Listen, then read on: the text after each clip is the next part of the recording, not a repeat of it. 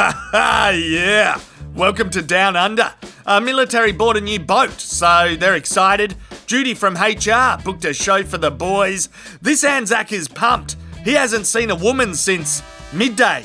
Fuck yeah, spirit fingers. It's only awkward if you want it to be. Sure, we all have questions, but let's focus on the performance. This Sheila is smashing it. She's doing a war face. That's on brand. Aggression, strength, power. She's thought about the themes. Okay, they're not perfectly in sync, and the audio in the original video sounds like someone whacked their mixtape in a cassette player.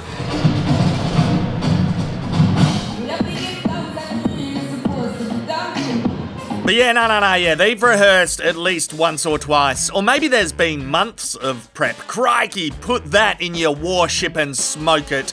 I'm proud of our ladies, to be honest. Twerking isn't an Aussie thing, but I reckon it's a 10 out of 10 effort.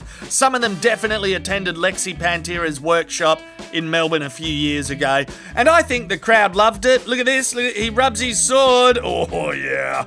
Overall, I'm excited. I can't wait until we buy a tank or a plane. And I hope this dance class charged the military a fuckload of money. Chuck a twerk on the like button of this video and check out AussieManShop.com for destination fuck shirts. See ya, bye.